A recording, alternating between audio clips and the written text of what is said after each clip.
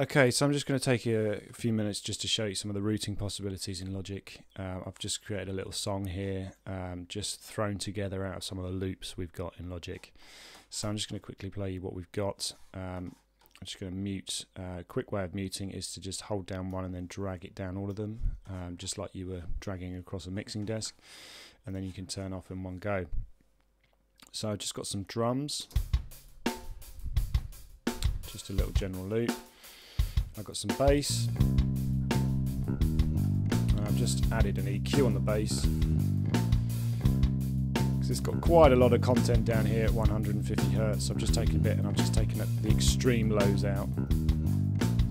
I've added a guitar and I've panned it slightly right, and I've just adjusted the volume of these to just get them to sit right. I've also got an organ. Now this organ came bundled with all these presets, so I haven't added any of these. Panned it opposite just to fill up the stereo image. I've then got a main vocal here and some backing vocals. I'm not missing her. I'm not missing her at all.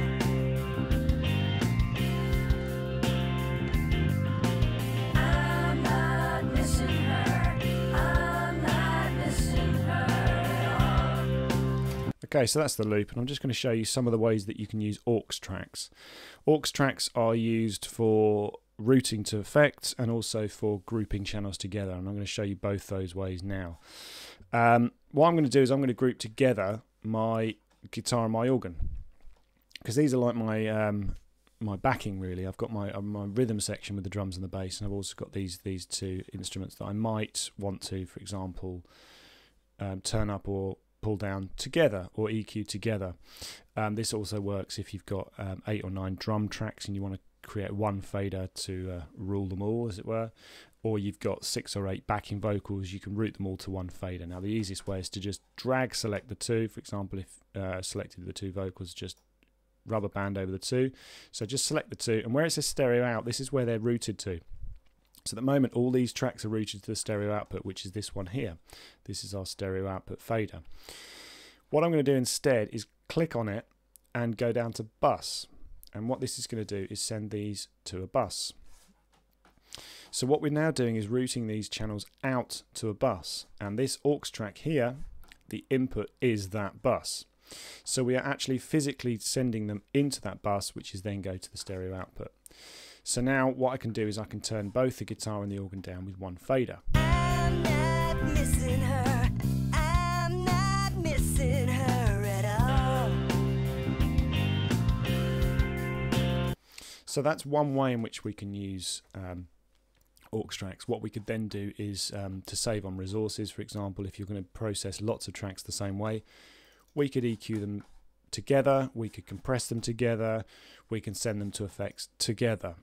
So it's a really good way of affecting them. Now what I'm going to do is I'm going to quickly label that aux track. I'm going to call it G&O for my guitar and organ. So now when we set up another send, because what I'm going to now want to do is send some reverb, it will tell us which sends are named so that we don't send them to the wrong one by mistake. So what I'm going to do is I'm going to send some of the vocal and some of the drums and also some of the guitar and the backing vocals to reverb, because at the moment it's sounding quite dry to my ears. So what I'm now going to do is create another aux, and the way we do this is to just click hold in the sends page here and go to another send. Now what you'll notice is now when I go to bus 1 is already occupied because I've labelled it. So I'm going to go to bus 2, and what that's going to do is set up another aux. So I'm going to call that reverb or room or something, and I'm going to get a little bit of a room sound going on. Now this is a far better way of adding effects. You can insert delays and insert reverbs, but the problem I find is that a lot of the time reverb is used to make it sound like everything fits together in the same room and get everything working together. So it's much better if you can share an effect rather than having to put that same reverb on lots of channels and copy the settings across. So what we're going to do is we're going to insert, I'm going to show you how we do what's called a send and return loop, because you are sending to a bus and that is then returning the affected signal into the main output path. So we hear the dry and the wet balance between the track and the affected wet channel with the reverb on it. So what I'm going to do is now I've got this room auxiliary. It's connected to bus 2, so how much we send here dictates how much of this sound goes to the reverb. So what I'm going to do is I'm going to insert a reverb. I'm going to use the Space Designer, which is a fantastic sounding convolution reverb plugin, which accurately models real spaces. You've got a lot of presets here under large, medium and small spaces, and you've got some warped effects as well. So you can go to medium spaces and find a room or a hall or a plate, for example. What I'm actually going to do is I'm going to go the other way in, which is to load an impulse response, because I've got some extra ones loaded up that aren't the ones the schools, but they sound really good to me. I'm going to go up for my U40 plate, and I'm going to find, there's a really nice one called, where is it? Find it now. Polish plate, that's the one. So I'm going to load that up, and what I'm going to do is I'm going to send some of this vocal to it. So I'm just going to start from the beginning. So you can hear it's very dry. So now what I'm going to do is I'm going to turn this up. And now you can hear that the sound, the vocal sounds like it's in a room.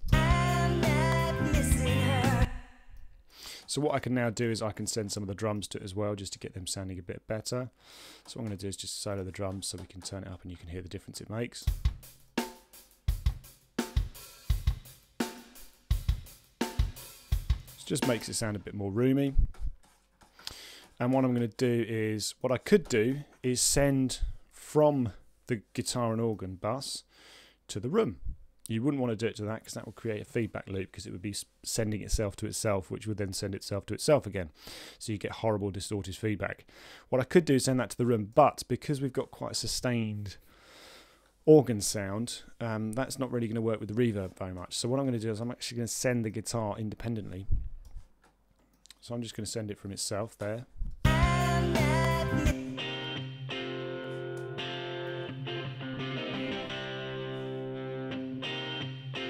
So if you actually notice, even though the guitar is panned right, when it's got no reverb, it sounds like it is isolated on the right.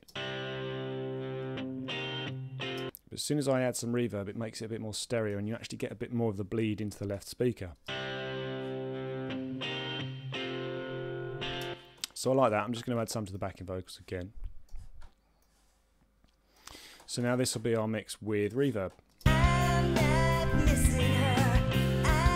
Now when I mute the room return, which is this channel here, you'll really notice the difference.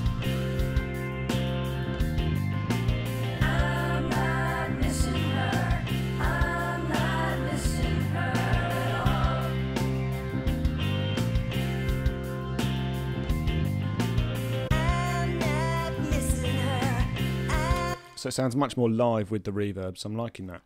Now what I'm going to do is I'm just going to add another bus here, because I want to actually send this to a reverb, to a delay. So what I'm going to do is select bus 3. Now a couple of things are going to happen when I release this. One is that we're going to get the new aux track, and another one is that each channel is now going to get a third option for the buses. So it automatically adds this third option, so it continues down. I think there's about 8 sends you can do for each channel. I've yet to run out. And it's also added this third one. So what I'm going to do is call this one delay, and what I'm going to do is insert an echo, simple echo plugin, and I'm going to choose the time base for my echo, and I'm going to put it down to a quarter note. Now the good thing about this way of working is that you can EQ your reverb returns. So if your reverb is a bit dull sounding or is getting a bit boomy, you can actually put an EQ on it afterwards and cut out some of the lows. For example, you can take out some of the dirty bottom end. You could do the same with the echoes. What's really nice about echoes sometimes is to actually EQ them so that the echo sounds a lot different than the dry sound. It's a way of really making your echo stand out. So what I'm going to do is I'm going to send this to the echo so you can hear it working.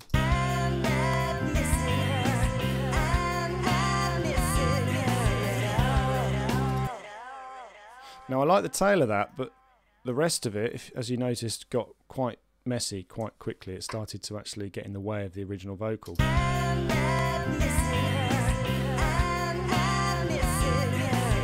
especially in this second section of the vocals. So what I could do is just turn this up and automate it during different sections, and I will show you exactly how to do that in the automation video, which is coming up. But another way of quickly getting this to work is to actually put a compressor after the echo. Now refer back to the side chaining video if you need to refresh your memory as to how to apply the side chain, because what I'm going to do is actually some side chain compression. What I'm going to do is I'm going to compress this so that we don't hear the echo until we want to. So I'm going to turn this down, and I'm going to turn the tack fairly quick because I want it sat on, and I'm going to turn the ratio up so it's quite big. I'm not missing her. I'm not missing her at all. Now what I'm actually going to do now is activate the side chain from the vocal channel. So what this is going to do is whenever the vocal channel that is present at the side chain, whenever the vocal happens, the side chain is going to make the compressor compress the echo return. When the vocal channel isn't present, i.e. when the vocal stops speaking, the compressor will release, which means that the volume will come up again, so we will hear the echo. It's a really clever way of actually getting your echoes to stand apart from your main vocal. So just to reiterate, I've selected the side chain input to be the actual vocal channel that I'm sending.